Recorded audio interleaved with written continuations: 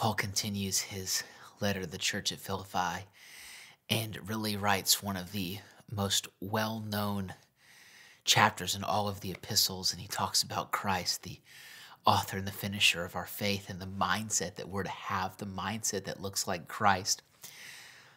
It's so beautiful. Let's just get into the word. It's so good. Therefore, if you have any encouragement from being united with Christ, if any comfort from his love, if any common sharing in the Spirit, if any tenderness and compassion, then make my joy complete. How?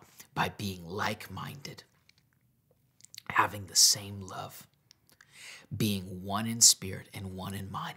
He says, this is how you will bring me joy, is that you're united in Christ. Be united in your love for Christ. Be united in your tenderness and compassion to one another. Don't allow the enemy to divide you. There's so much divide that takes place throughout the world, but Christ is the unifier. Christ came to unite us. What? Under him. We are the body of Christ, but he is the head. He is the leader of the church. He says, do nothing out of selfish ambition or vain conceit. Don't have an unhealthy motivation. Don't have a pride. Don't have a selfish ambition, but rather in humility, value others above yourselves. You want to be like Jesus? Put people first. Not looking to your own interest, but each of you to the interest of others. Put people first. Put others first, and watch. God will take care of all the details. Believe me, if you sow that good seed, you will reap a good harvest. Something I want to share with you that I told a friend the other day. I said, when I go into relationships, I used to look to be poured into. But I'm learning now when I go into relationships that I want to look for relationships that I can pour out into. Because I want to pour out what I have, trusting by faith that God will fill me back up. I want to be poured into by God. I want my cup to runneth over, like David talked about in the Psalms. I want him to fill me up. And I know that you do too. He said, in your relationships with one another, have the same mindset as Christ Jesus, where it said, let this mind be in you that was also in Christ Jesus, who being in the very nature of God, or did not consider it equality with God something to be used to his own advantage. Basically, what Paul's saying is Jesus is God. God the Father, God the Son, Jesus, and God the Holy Spirit. Our God is 3 in 1. John 1 tells us, in the beginning was the Word, and the Word was with God, and the Word was God. He was in the beginning. Hebrews 1 tells us that God at various times in various ways spoke to us by the fathers and the prophets, as in these last days spoken to us by his Son, whom he has appointed heir of all things, by whom also he made the world. Jesus is God. He said, even though he is God, he didn't use it to his own advantage, but rather he made himself nothing. He emptied himself. Is what he did. By taking the very nature of a servant and being made in human likeness.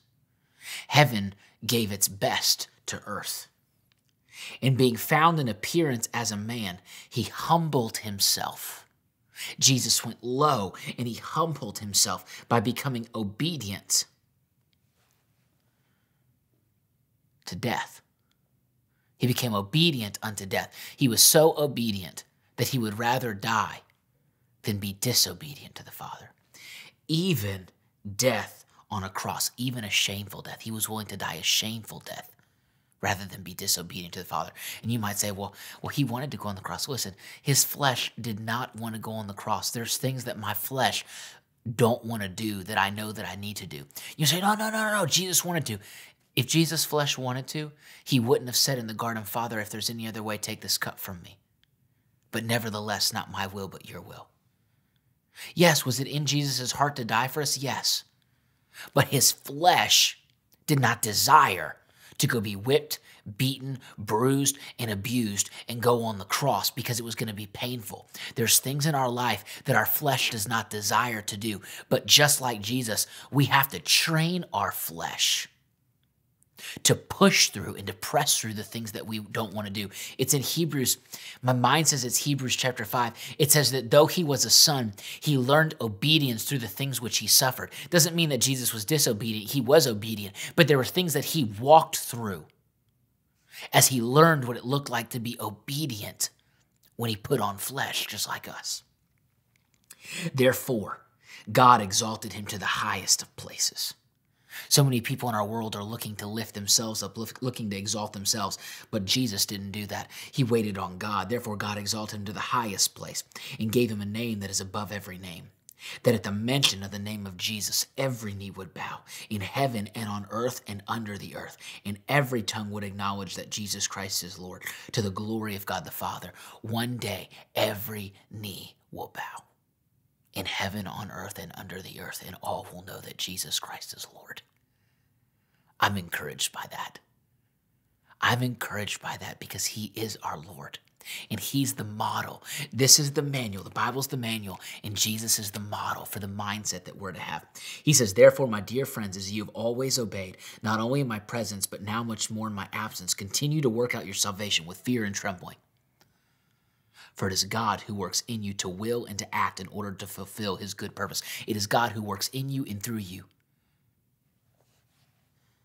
both to will and to do in order or in according to his good pleasure, your translation may say.